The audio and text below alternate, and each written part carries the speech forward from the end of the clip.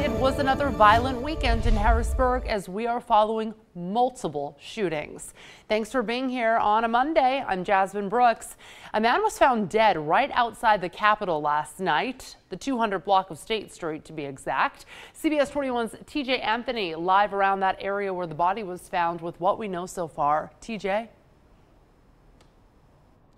Jasmine, so we know a few things so far. We know the person who died is 52-year-old Paul Kattouf of Harrisburg. We also know that when police came, the man that fired the shots, he actually stayed on the scene, so police quickly detained him. And police, they arrived to this area right outside the Capitol around 5:30 last night after shots were fired. Now, police are saying that they do believe this was an isolated incident. They are exploring whether or not this could be a case of self-defense. We do have the individuals or the parties involved, and we're still just trying to identify and determine what actually transpired.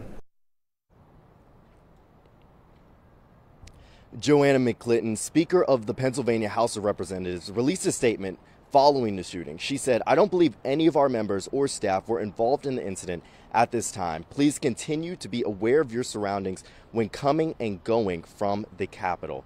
Now, the autopsy is scheduled for tomorrow morning. Coming up at 6, hear what the Dauphin County District Attorney Fran Chardo told us about the shooting. For now, live in Harrisburg, TJ Anthony, CBS 21 News. Jasmine? TJ, thank you. And the Dauphin County District Attorney is sharing more information about Friday night's shooting involving a Harrisburg police officer.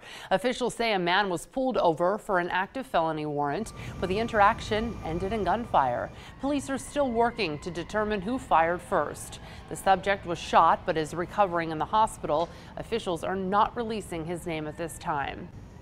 In an attempt to reduce the violence, Harrisburg city officials say a gun buyback program was a huge success. 101 guns were collected in exchange for a $100 gift card each time.